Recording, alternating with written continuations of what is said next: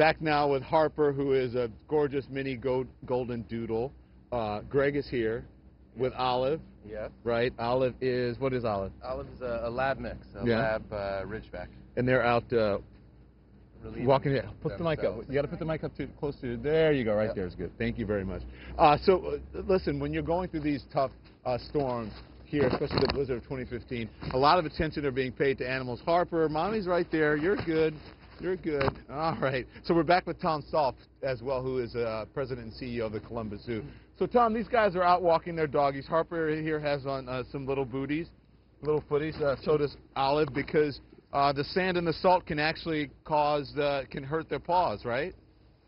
Oh, there's no question about that. When people are going out to buy types of salt for their driveway or their sidewalk, make sure you look at the bag because it says pet friendly. And that's what you want to make sure you get, because it is very sore on their pads. Right now I have a mountain lion right here, and their foot, their paws, they're huge. It's really good for them when they're walking through the snow. They actually have fur on the bottom of their feet, so it's like a built-in insulation.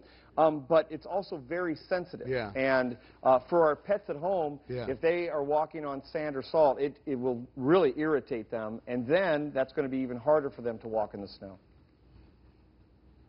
Hey, Greg, do Harper and Olive, do they get stir crazy when it's cold like this? Do you take them out less? Harper, no, mommy's right there. They love the cold. They're probably twice as active, as you can see. Probably twice as active in the cold. No, he's good. And they love the snow. They love playing in the snow. All right, there we go, Harper. Makes our lives easier because we have to focus less on throwing the ball. They just run and play, and as you can see, mess about. Yeah. What about, because when we came, Harper had eaten some snow. Harper buries his face in the snow, right? He loves it. Yeah. Is it safe for them to do that? Yeah, you're good, Harper. Tom, is it safe for them to do that?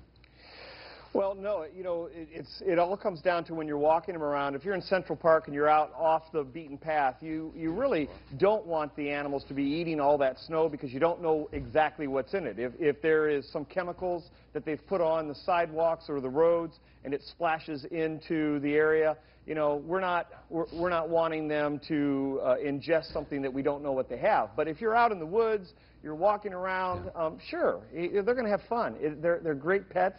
They love to play, and it's good that they're getting activity. You know, when you were talking about earlier, when you have cold weather and you have a lot of snow going on, a lot of times you don't want to go out and walk your pet. So when you give them the opportunity, it's fun to let them play, let them have a lot of exercise. Does it make a difference because, Olive has shorter fur and Harper has a bit thicker fur. Does it make a difference because my doggie has a coat, and does that really make a difference with dogs? Absolutely it does, and that's a great question. When we talk about like a Siberian Husky or an animal that would be found or a breed that has a very thick fur, the thing you don't want to do is take them to the groomer and have them shave that all off. That's built-in insulation. So it's important that we look at the breed, we look at the animal. You know, we have some dogs that will have very short fur, and you know, I see a lot of times people walking around with dogs with sweaters, booties. Hey, when it's 3 degrees outside, we would want that coat. They want that coat as well. It's very important. Some people have outside dogs, right? I grew up in the country, and we had outside dogs. And when it got, you know, extremely cold temperatures or really, really hot, we'd bring them inside. But you have to do that. You can't leave animals out in this condition, right? In these conditions. I completely agree with you. And matter of fact, there are many cities that have ordinance or state laws that say, look, we want you to be protected, but we also want to think about our pets at home.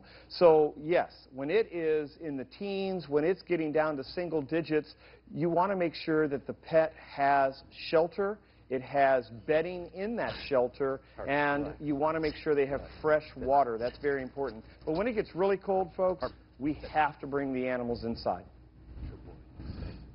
Yeah, absolutely. So, thank you. We're going to leave you tonight with a shot of our CNN Tonight pets. But Harper is a mama's boy, and Mama's just off camera, and he can't wait to get back over there to Mom. You're about to get it back. Thank you very much, Tom. Thank you, everyone. Thanks, Harper. Thanks, Olive. We'll be right back.